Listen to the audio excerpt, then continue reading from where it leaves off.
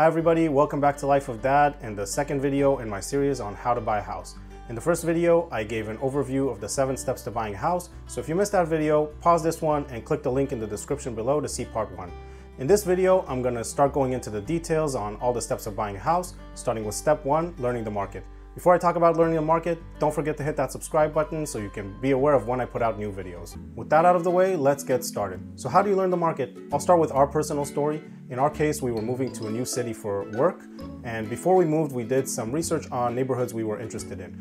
Some good resources for this research are friends that live or have lived in the city you're moving to. If you're moving for work, your new employer and future colleagues are good resources. If you're part of a religious community, you can make some contacts through those. You can look up your city's subreddit on Reddit, use Google obviously, and talk to real estate agents. And if your job offers a relocation package, it may include tools like Neighborhood Scout, which can give you information about the demographics, crime, and other things in different zip codes that you're interested in. If at all possible, try to come into the city for a weekend or a few days and drive around neighborhoods that you're interested in. That's what we did. When we moved, we were interested in living near the Jewish community, so that quickly narrowed down our search to a few neighborhoods.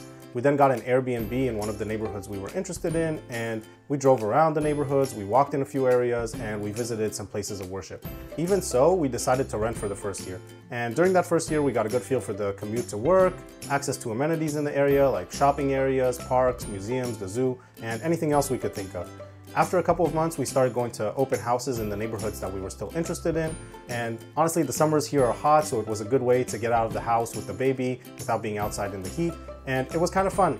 We even went to fancy, expensive houses that we had no ability or intention to buy just to see what they looked like. Other than seeing the houses, we got a good feel for the demographics of the neighborhood. Which neighborhoods had young families like ours, which were a little bit older and wealthier, which were more run down, which were more prone to flooding. And we also got great information talking to the real estate agents at the open houses and the neighbors. And after a while, it got to the point where if a house came on the market, I could immediately tell whether it was going to sit or go fast. Going to open houses is really the best way to get a handle on the market.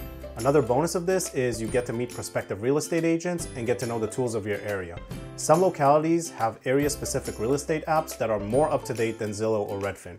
Once you find the best website for your area, you should check it occasionally to see how prices are trending, if houses are sitting on the market or flying off, and be aware of good buying opportunities. In some cases, it may be better to jump on a good deal in the area you like and pay a fine for breaking your lease early, rather than waiting on the sidelines waiting for your lease to end. In the end, after a few months of enjoying the open houses, we got a feel that the era of low interest rates was about to come to an end, and we felt confident that we knew what and where we wanted to purchase. We had enough knowledge to set a realistic budget for the area and our needs, and we had met 3 real estate agents that we followed up with to decide which one to work with. In hindsight, I was so happy that we spent all that time doing the research. When we saw what we wanted, we were ready to leap at it.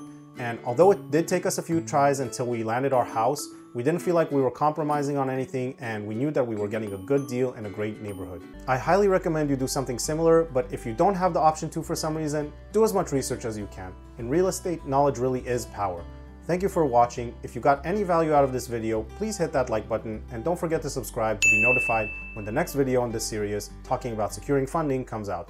Thanks for watching. See y'all next time.